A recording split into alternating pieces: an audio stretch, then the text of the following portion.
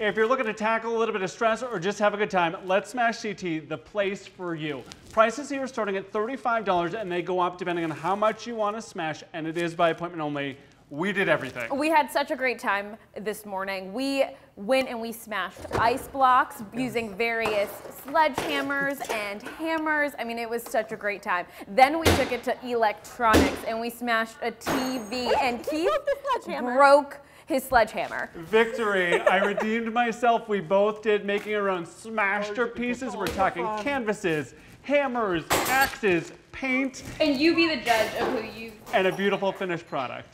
Lots of laughs. Everybody, a lot of people have said, you know, it's better than they thought that it was going to be.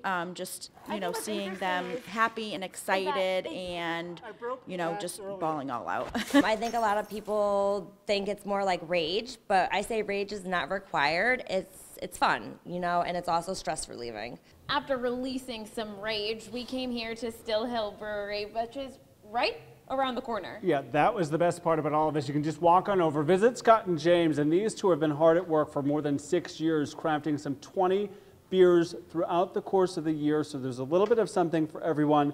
They're local guys, and it's certainly a refreshing spot to check out.